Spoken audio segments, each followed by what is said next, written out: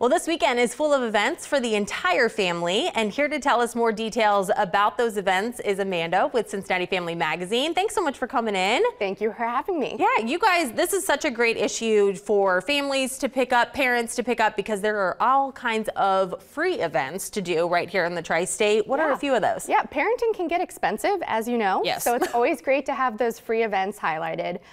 This Friday, there is the CFTA Food Truck Festival. That one's really fun at the Summit Park.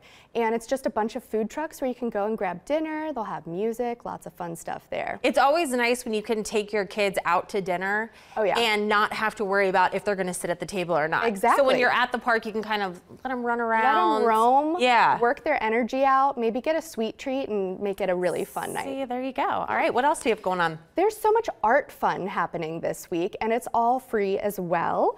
Let's see, there is Art on the Rise on Saturday. That is at the Cincinnati Art Museum, and it's the art climb. They have all those great sculptures, and it's just so pretty with all the flowers.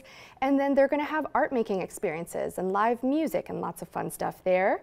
Also Sunday, the Taft Museum has Family Fun Day, Moment in Time. That's another free one. And the Taft Museum is such a fun little gem hidden downtown.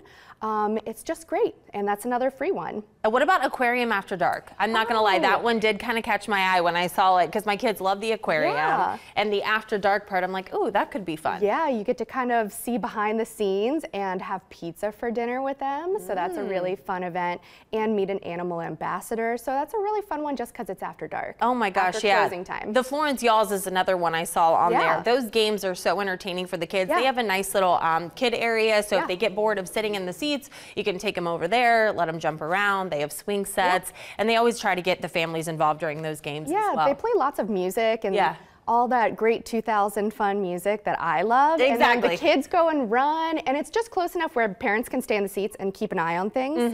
So that's always really nice too. What is your, because how many kids do you have? I have 3 boys. You have 3 boys, that's right. Okay, and I have 4. So what do you do to keep them entertained during the summer? I know that, like you just mentioned, all those events, but are there certain things that you just kind of stick to?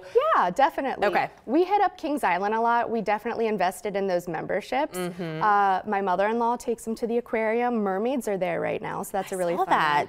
We're big on the memberships, so we do the zoo, all of it. Entertainment Junction, have you been there? Yes, I have, and my kids love that. And I will say for the memberships, a lot of them, if you go 1 or 2 times, it pays for itself. It pays for itself. And think about the seasonal stuff. Yes. So just hit it up every season for those big events. Yeah. Super fun. All right, if people want to pick up this magazine, what's the best way to do that? Yeah, hit it up at CincinnatiFamilyMagazine.com. You can also find us in libraries, doctor's offices all around town. Go to our website and find the local print copy around you. Yeah, awesome. I always take her advice because she gets it. It's like 3 boys, I have 4 boys, and I'm like, all right, where can I go where my kids aren't going to destroy anything? I have a really good one for Saturday. Oh, okay. The Celtic Fest Ohio. We're going to be there in the morning.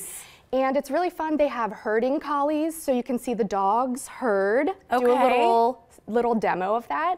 They're going to have bagpipes, drums, and the new thing they're doing this year that we're being part of is etchings all around. So kids love to go and, you know, and it's little Celtic symbols. Oh my gosh. So if you find all of them, you get a little prize. And see, that's so just a really fun event. And Father's Day is this weekend, right? Yeah, exactly. Okay. Happy Father's Day, Joe. You can, oh, I love that. And you can take the kids there, you can celebrate with Dad, so that's so much fun. All right, always some good advice. Thank you so much for coming in. Thank you for having me. We appreciate it. Make sure you pick up the issue. For now, though, we'll send it over to Julie.